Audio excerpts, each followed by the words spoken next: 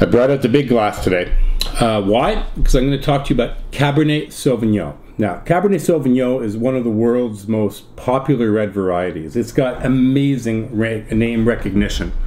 Now, where does it come from? It's a cross, interestingly enough, between Cabernet Franc, which is regarded as maybe as a lighter version of Cabernet Sauvignon, and a white grape Sauvignon Blanc. Somehow, these two got together and produced one of the world's most powerful grape varieties. Power in what sense? Lots of fruit flavors, dark fruits like cassis, blackberry, black cherry, plum. You get sometimes green pepper notes. You get tobacco notes sometimes as well. The beauty about Cabernet Sauvignon from a grape grower perspective is that it grows relatively easily. All you really need is the right climate. It's not very particular in terms of soils, and it could always pump out something relatively Cabernet. Now, the big question is, do I drink just Cabernet Sauvignon or do I drink blends? The reality is that the majority of Cabernet Sauvignon in the world is actually blended. And this is an interesting thing about labeling. Even though it says Cabernet Sauvignon, by law in places like California, it only needs to be 75% Cab.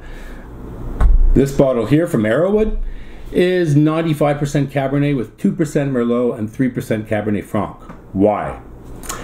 Despite Cabernet being able to produce these really powerful wines, really long-lived wines, one of its faults, if you want, is that in the mid-palate it tends to get sometimes a little bit thin. We call it the donut effect.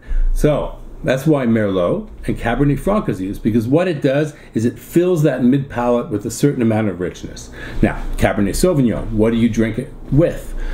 It is, because of its tannins and its powerful flavors, the ultimate steak wine. Roast beef goes magnificent with lamb, especially lesser ripe versions like those from Bordeaux, where you have this kind of green element, which a minty note, if you want, that tends to mix nicely with meats. So there you go. Cabernet Sauvignon comes from two softer grapes to produce one really big, powerful wine. Cheers.